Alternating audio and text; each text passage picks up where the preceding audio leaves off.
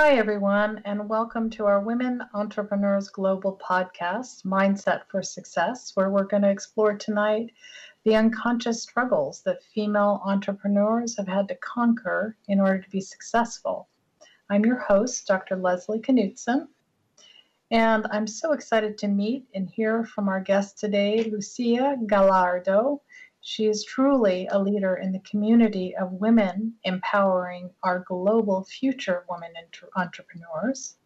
And she has also, in her own words, been working on social justice since she was 8 years old. Lucia has a very successful career as a Honduran serial entrepreneur, and she's the founder of Emerge and Tabic, the latter being a community for young entrepreneurs in Latin America. Her latest endeavor is to co-chair the International Advisory Council at Women's Entrepreneurs Global and to lead Women's Global Exponential Technology Division, which I think is further proof of her commitment to promoting women's business and a career advancement. So please join me in welcoming our distinguished guest, Lucia Gallardo. Thank you so much for having me. Lucia, as you know, it takes a lot to be a successful female entrepreneur, and business acumen is, of course, a critical ingredient. But we rarely talk about the psychological challenges that women often face to achieve that success. And I refer to them as the unconscious struggles that create doubt and undermine success and can destroy self-confidence. So I wonder, Lucia, if you can tell me what made you want to become a serial entrepreneur, and in particular in the world of technology and social inclusion in Latin America, where women are often underrepresented. And I can imagine that your choice to undertake an entrepreneurial journey may have come partially out of your long-term dedication to social justice. However, I imagine it could have also come with some risk for you. Absolutely. I think, it was inevitable that I would end up an entrepreneur, especially a social entrepreneur, as you sort of know a little bit about my commitment to social issues. But I think for me, it wasn't necessarily that I said, I want to be an entrepreneur, or I want to build a company, or I have a product in mind. For me, it was really this obsession with solving problems that led me down this path. And that started, when I was 8, and I sort of started slowly, realizing what was going on around me as I was growing up in Honduras and experiencing, firsthand natural disasters, and also a lot of the visual inequalities that had become now apparent, and I didn't understand them. And so in the quest to try to understand them and see if there was anything I could do to help, then that sort of turned me on into this world of at least like project management. I didn't know at the time that it would turn into a company or anything like that. But, I think over time it was just this commitment to understanding what the issues around poverty and generational poverty and wealth inequality and lack of access to basic services like water or education. I really wanted to understand all of these things.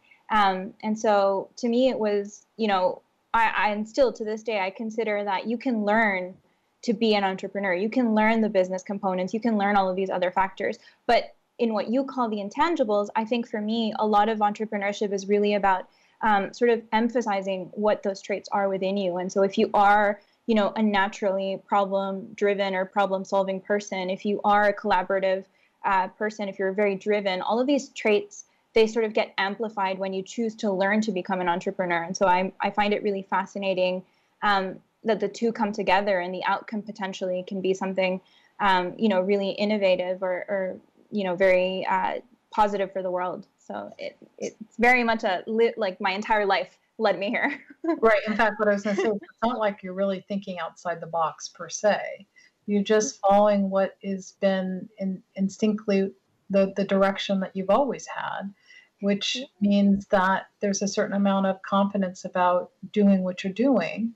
And I kind of wonder how, have there been some days in which, or dark periods in which that confidence hasn't been there? And if you can tell us a little bit about that, Sure. Because of course it's it's sometimes up and down.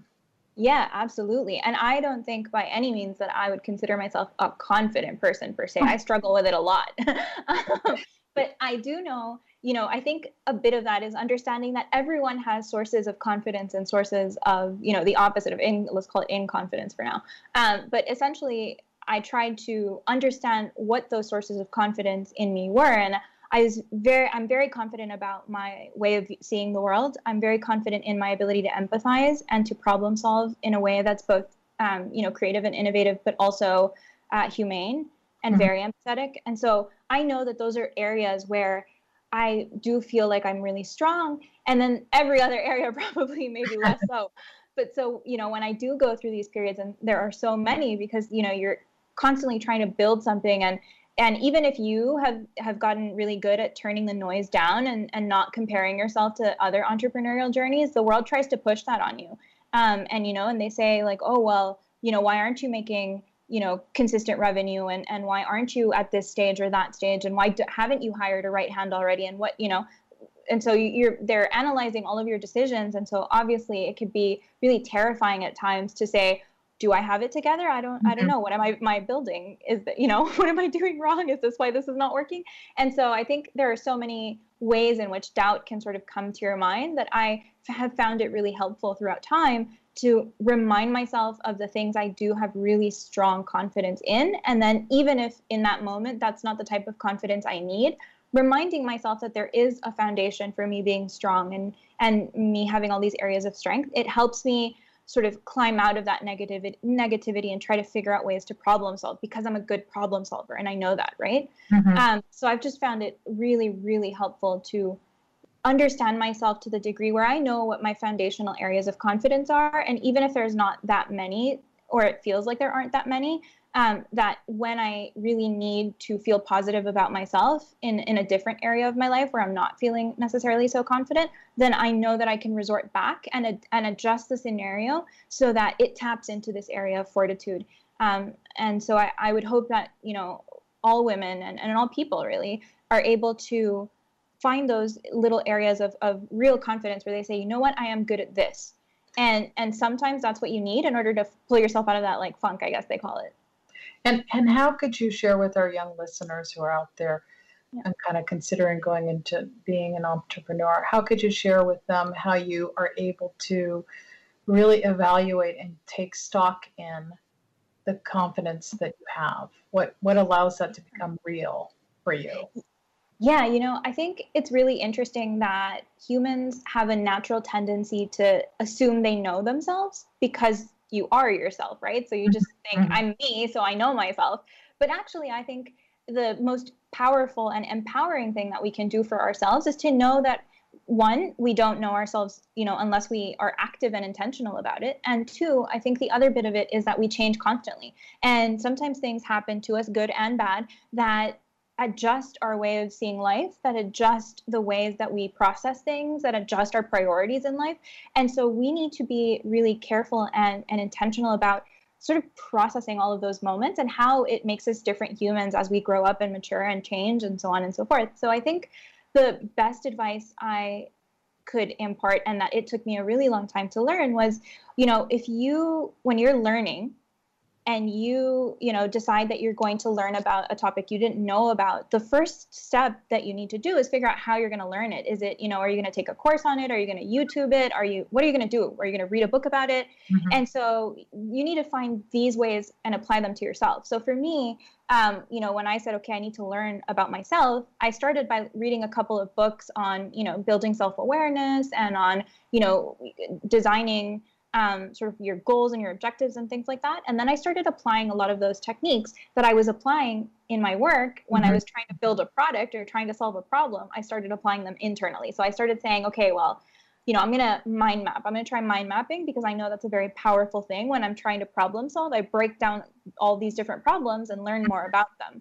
And so I said, okay, so what are the key pillars of my life? And I said, it's, work and family and friends and my personal curiosity and what I want to learn about the world, my mental and physical health. And so I broke all of those down and tried to figure out where I stood.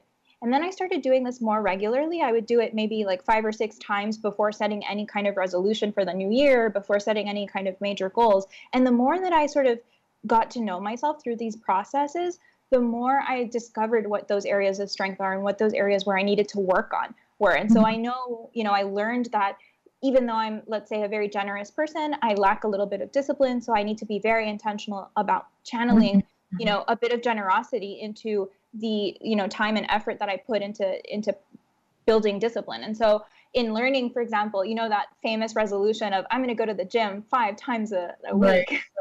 Right.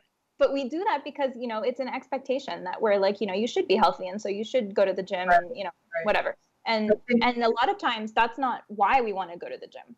Right. We want to go to the gym for a specific reason. It might be to lose weight, sure. But actually, in my case, it was because I wanted to build strength. I wanted to feel like a strong woman. And so going to the gym and running on a treadmill wasn't going to make me feel strong, which is why I wasn't sticking to that habit.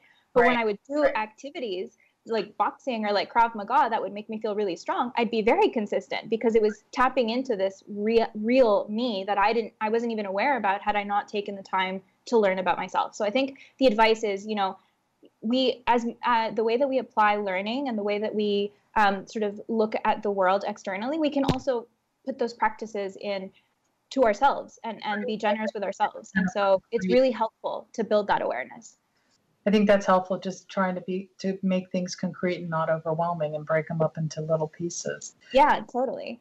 And sometimes you don't have the bandwidth to like go through all of those things. Sometimes I would only look at mental or physical health, or sometimes I would only look at work because that's all I had bandwidth for. But over time, and the more that you practice, the better you get at just knowing yourself. And then once you have these like areas of self-awareness, then areas that might be your gap areas or that you might want to work on, or maybe you don't want to work on them at all and just find people that can fill that gap for you, or maybe it's something that you realize is actually a very big strength of yours. And then that's what you resort to when you are feeling, like it's a down moment.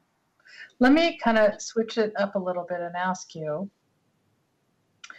have you noticed in your work as an entrepreneur what you feel is a mindset that is a mindset strength among men and perhaps a weakness among women? And have you dealt with that in your own sort of personal interactions, business interaction? Yeah, I think there's like 2 things that have particularly stood out for me in relation to when I'm actually aware that there's a difference between genders. One of them is this, like the entire strategy around pricing. I think women really struggle to find the right pricing strategies as entrepreneurs. We often undersell ourselves. We often undersell our products and our companies. And I think men struggle less to do that. And it might be a confidence thing. Maybe it's, a direct experience with pricing things in previous professional roles or something. But there definitely is, and I've made this mistake often. I've underpriced myself significantly, and I still struggle with it. Actually, a couple of days ago, I had a phone call with a friend who said, wait, how much are you charging for your consulting? And I gave her the number, and she said, you need to multiply that by 4. That's what I would expect to pay for you. And I said, by 4? That's insane. I don't see myself charging by 4, multiplied by 4.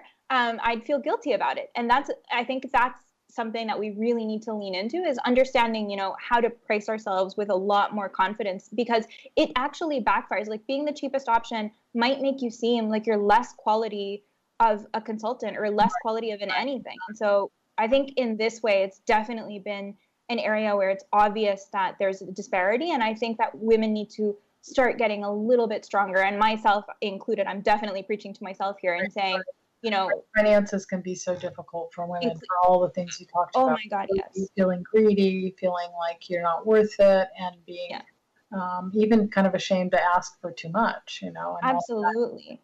So, okay. I was in a meeting the other day with a group of women entrepreneurs who were pushing out a new product. And, they said, we want to do this course or whatever. And they were describing the course. And I said, great. So your pricing is going to start at $2,500 per course. And they looked at me and they said, what? No, we were thinking like $300. And I said, $300? I know exactly what other people charge for this, and it's not $300. So it is a tendency, very, very much a tendency. The other thing I think is the mentality of supporting each other in a way that's a lot less verbal or emotional. So we as women constantly provide a lot of emotional support for other women entrepreneurs. We understand what they're going through. We try to empathize with it. But the way that men networking circles, which I'm now sometimes a part of, the way they help each other is a lot more directed at building wealth, at closing clients, at, you know, all of these ways that are much more tangible outcomes.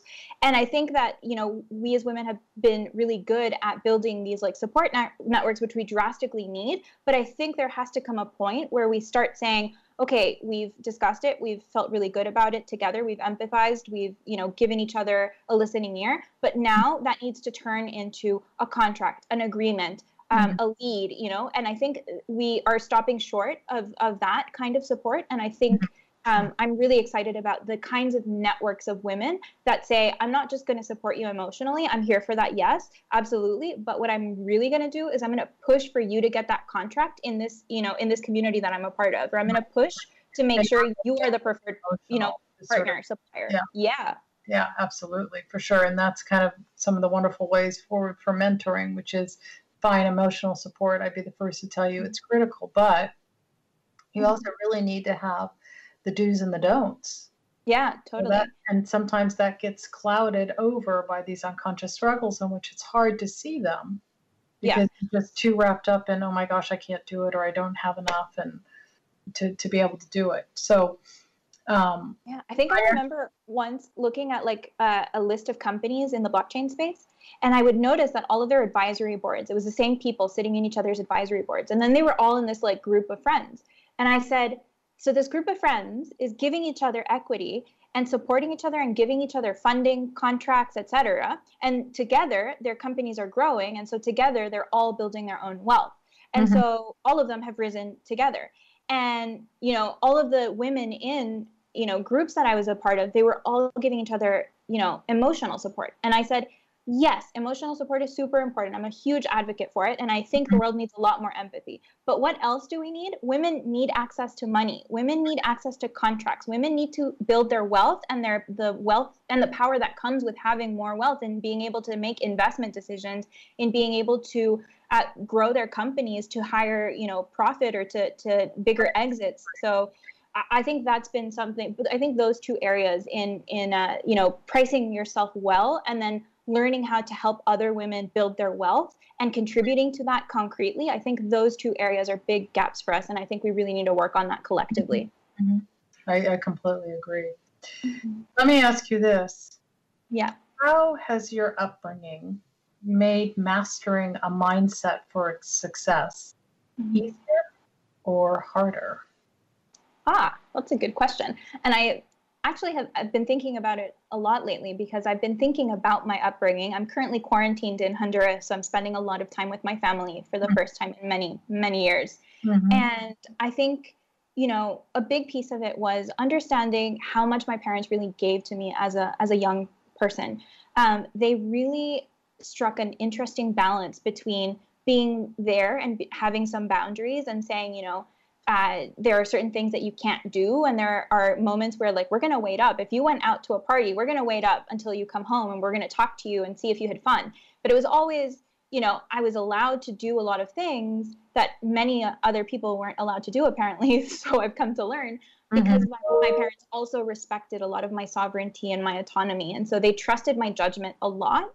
And the fine balance that they struck between saying you are a person that needs to learn how to make good decisions and saying I'm here to listen to your thought process through those decisions. I think that's something that's really, really powerful. I think the clearest example was when I was 16, I decided that I didn't want to be particularly religious anymore.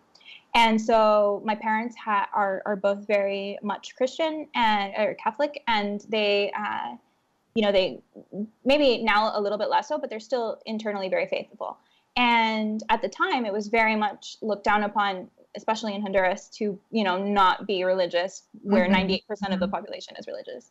But my parents, they said, okay, if that's the decision that you want to make, then you have to, you know, understand why you're making that decision. Because one of my brothers had, you know, said that he was atheist. And so they didn't want me to lose my faith because my older brother had. And so I was jumping on his bandwagon. So they made me write a paper. Mm. And so they made me write this paper, and it was something like a 12-page paper about why I had taken this decision. And to do that, it was a research paper. So I had to read the Bible, I had to speak to a priest and ask questions, and I had to look at, different histories of religion, and make these arguments as to why I decided that this was the way that I wanted to move forward with my life. And once I submitted the paper, they accepted the decision. It was just they wanted me to foster critical judgment. And I think that's a wonderful example of saying, I respect you, I respect your judgment, but I'm here for you. And I want to understand and make sure that I'm guiding you in the direction where you can exhibit that critical judgment always. And so I think that's how it contributed in a very meaningful way. I'm very grateful for it. Great. Sort of last kind of quick question. What advice would you give to women who are struggling with wanting peer support? I think it's vulnerability is a two-way street. And I think when we go to our friends and our family, sometimes it can be really hard to say that you feel there's a shortcoming, where you feel like you failed, or you feel like you're going through something that you might not be able to work your way out of alone. I think support can only come if you open the doors to let it in, right? Which means that you need to be really brave in being open and finding the people that you know that you can do that with. And so I think I'm a really big fan of cultures of vulnerability, because I think the more that we are able to better work through and express how we feel and what sort of things are happening in the world as we feel them, I think that is ultimately what leads to greater empathy and what leads to people knowing how to help you. Sometimes if I'm angry or sad, I say, I really need this, because the other person sometimes doesn't know how to deal with that emotion. And that's normal, because we haven't built these kinds of cultures before. So I think it's really important to open up to people in a way where you are really expressing that vulnerability, but you're also finding empathy in what they're going through as receivers of your vulnerability, and saying, it would be helpful for me if you did this right now. Right. So I think both of those go hand in hand. And it will bring you an awful lot of support too, in terms of being able to get what you want, in terms of being going forward with your business, because if you know what you want deep down inside, it's easier to ask for what you want outside. Yeah. And sometimes you need to vent and just say, I just got out of a client meeting and it was horrible and this is what happened. And sometimes you need a way to reformulate that so that you can go back to that client and say, actually, here's a way that we can work together. So sometimes there's moments where you need both, but it's really helpful to be able to express that and release that to someone that is helpful or can be helpful, because also you've built that practice between you where this person now knows what the best way to help you is. And it's okay to tell them, right now I just need this. And a person that truly wants to support you will give you just that when you need it. Exactly. I just wanted to sort of wrap up and say thank you so much for openly sharing today with our listeners, your inspirational psychological journeys, which are always really interesting and articulate and full of great antidotes of what's really sort of been important moments in your life, and which have kind of undertaken to become the successful female founder that you are today. And those of us at Women's Entrepreneurs Global are committed to powering the success of female founders. For more information on our guests and this podcast and many other founder programs, please visit womenentrepreneurs.global, which is the first startup studio for women. And part of helping young founders move ahead is for us to facilitate, I think, this open dialogue that we had today that's non-stigmatizing about some common unconscious struggles, such as the fear of failure or not being good enough, and that loud, chattering, nonstop internal critic at times, to kind of allow women to listen that it's normal and there's ways for you to kind of overcome that. So for our listeners, if somebody would like to reach out to you, how would you have them reach out to you? Where would you like them to do that? I'm really big on LinkedIn, Twitter, and Instagram. So all of those are perfectly okay. I go by Lucia Gallardo on LinkedIn, and then at Gallardo_Luci on Twitter, and then Lucia.Gallardo on Instagram. So those are all places where I can be found. Great. So for our listeners, if you have any questions or comments you'd like to know more about our guests or our shows, please contact me at Dr. Leslie Knutson at drleslieknutson.com. Thanks so much, Lucia. Thank you very much.